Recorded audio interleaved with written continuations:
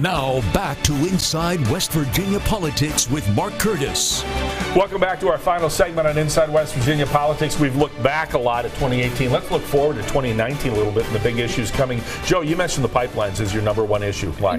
Locally, because again, it's affecting the economy right now in a positive way. Jobs, salaries, that sort of thing. Buying things and sales tax and consumer goods and that sort of thing. That's a very positive thing, and we're seeing that overall in the state revenue picture. However, when these jobs go away, are there going to be jobs for these people who took those pipeline jobs that live in the state of West Virginia, and are they still going to be there when we go back? So there's a lot of question marks when it comes to the pipeline and what's it going to mean not only to the local economies where the pipeline has been effective and positive, but for the whole state. Yeah, a lot of people ask the same about the road bond jobs. Are there going to be jobs for those folks once all the roads are done and built out?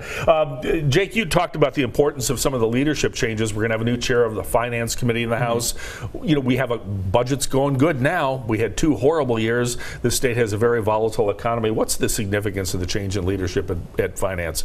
Well, one of the most 2 powerful people in charge of the budget now, the House Finance Chairman, is in new hands. Former Vice Chairman Eric Householder has it now. Eric Nelson has been, I think, demoted as a safe turn. He's now in charge of banking for the legislature. And so he's kind of weathered the storm these last couple of years, and now that West Virginia has some money to play around with, maybe he can loosen, increase, find some new spending, he's not at the helm anymore.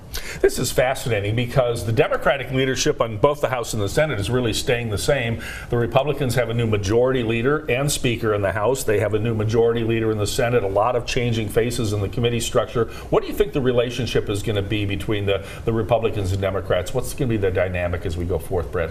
You know, the numbers are just different as an outcome of the general election. The Republican majorities in the House and the Senate are just a little bit smaller, not super majorities anymore. So I think just by nature of the numbers, you're going to have to find some areas of agreement. And I wonder about the Republicans themselves, particularly in the House. Is the Republican majority truly banded together after going through 2 leadership fights? Great point. Or are they going to be fractured, and maybe that gives the Democrats an opportunity to bring some Republicans over and have more power than they might?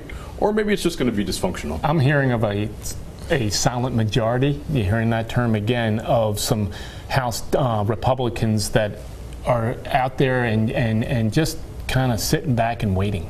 I'm wondering if they're going to fix the medical marijuana bill. A lot of people in the state, it's supposed to be online July 1st. Even the growers tell you they can't have product to market probably by July 1st. I want to talk to Adrian about the election because you covered Carol Miller, and she's the only new face in our congressional delegation. Tangentially, you had to cover Richard Ojeda, who is now running for president. You covered his kickoff campaign. What are your thoughts on the election and where it's going, especially with, well, it's hard to say, with Carol Miller and Richard Ojeda? Well, this was another story that put West Virginia kind of on the map here. A lot of people were paying attention to our election during this past November, and ultimately it was Carol Miller. Republicans across the nation were asking, is the Trump effect real? Could Trump get people elected? He certainly thinks he can, and he got Carol Miller elected. He threw a lot of weight behind her to get her elected. I thought it was interesting. Richard Ojeda said that night that he lost, he goes, we're looking for the next fight. Next fight is going to be with Donald Trump, one of Carol Miller's biggest supporters. Yeah, this is fascinating. I'm going to make my wacky prediction for 2019. I think a Republican will emerge to challenge Jim Justice in the Republican primary in 2020. Anybody else got any crazy thoughts as we get ready to wrap up? We've got 2 minutes, so we got to fill time, folks. I can't imagine the primary challenge. That's granted, we don't know. We've never seen Jim Justice run as a Republican, so I guess that's a brand new thing. But I mean, who's really going to have that kind of money? Who's going to take on the incumbent?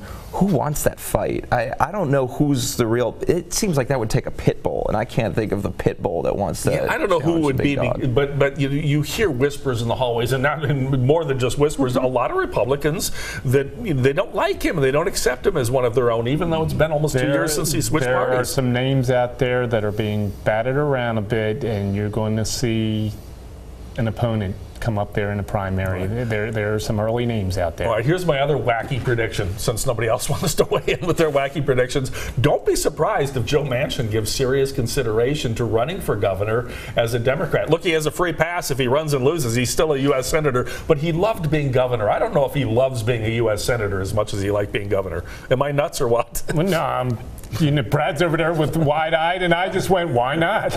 I don't think you're crazy. Yeah. I think he enjoyed that job much more than he has enjoyed being a senator. All right. Washington sucks. He said it himself. Yeah.